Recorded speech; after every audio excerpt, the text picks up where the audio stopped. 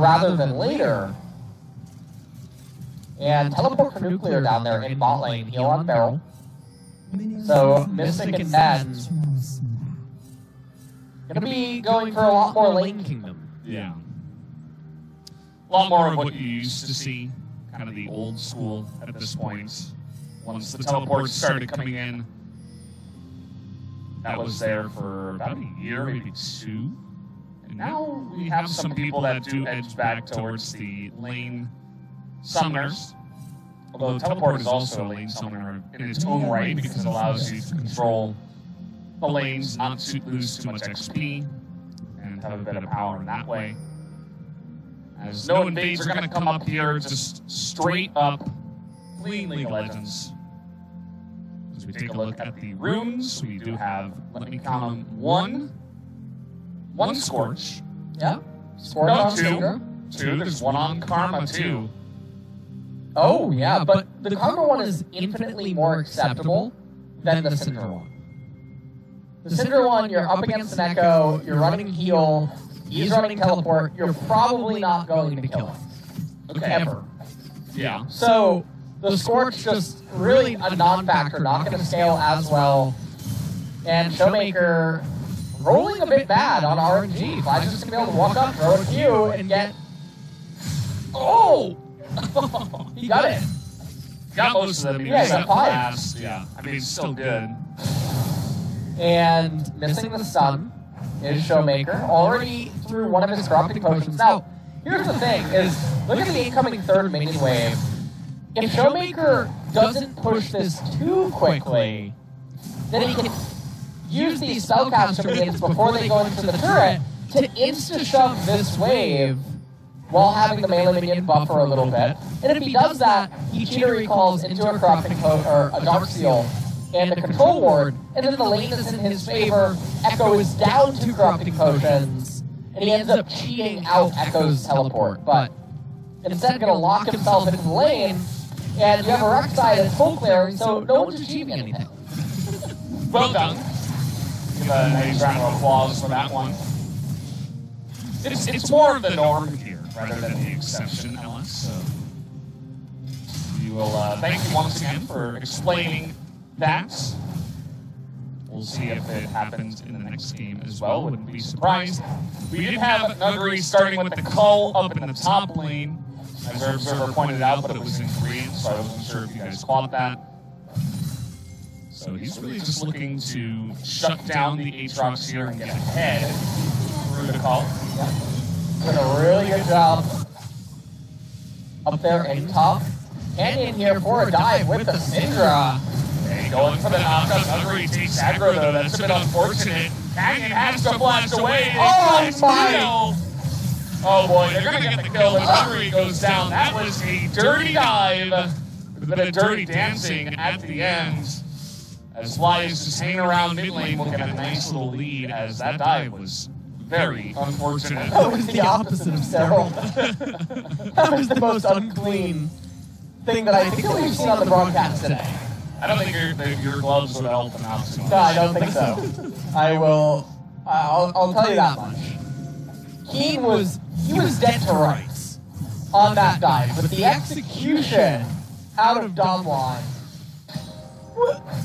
left much to be desired. That is true. Nuggery is going to be locked down here. He does have Flash. First of here, waiting until the last moment. Trent is going to go down. Hit the dust on the back of that one. He has the lane pushing into him. It's still ultimate teleport available.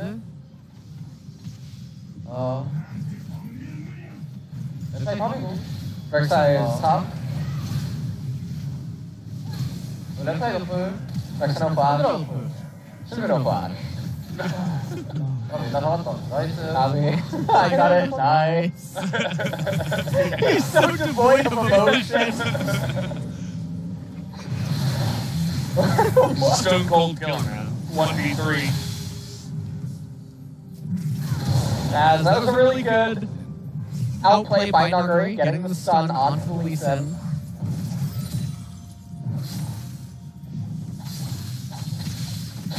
And 2 kills for the cannon, 2 for the Aatrox. As Showmaker is dishing out a ton of damage on Fly. The problem is, though, is that Fly still has teleport. And he's in this lane, Showmaker, with a very mana-intensive build that allows him to obviously cast more spells, which then converts damage, even though he doesn't actually have damage items. Takes a turret shot. Yeah, he takes a couple there.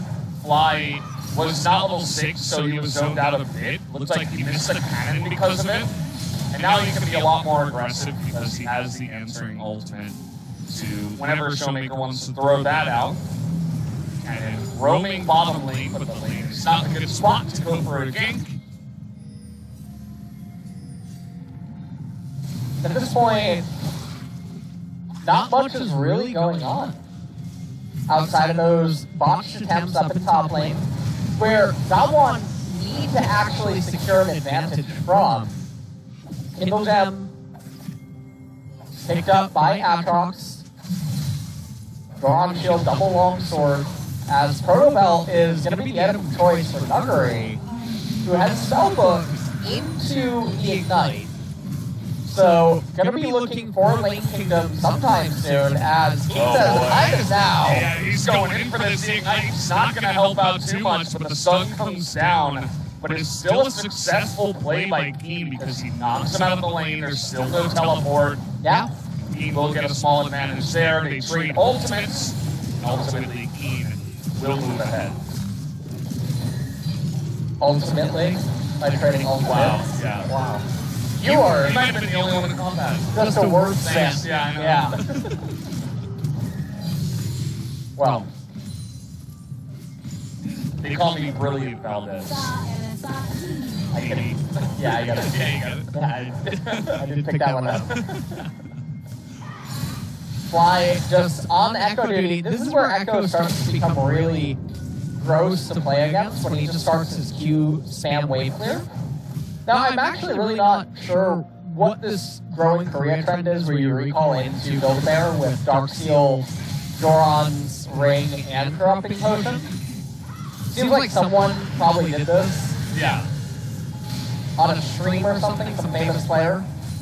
And now a lot of people seem to be copying it, but given that everyone just sort of plays ping pong, it doesn't really cheat too much. Yeah, maybe Solo is a little bit different. Fly is the gatekeeper here. He's gonna get stunned. Do they have the burst damage? Yes, they do. As it's stunned, Freecs are gonna have to go home with their sitting on their hands. See if they can try to steal this here. They're gonna wait till the last second as the smite will come down, and Damwon will be able to pick this up. And it's a nice repair pickup for them. Infernal Dragon coming up in 3 minutes.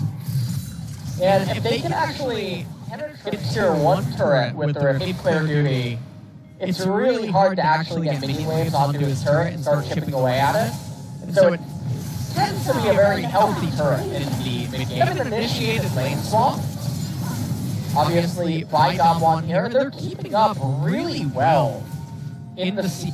As Venom Mystic not really accruing the kind of advantages that one would expect.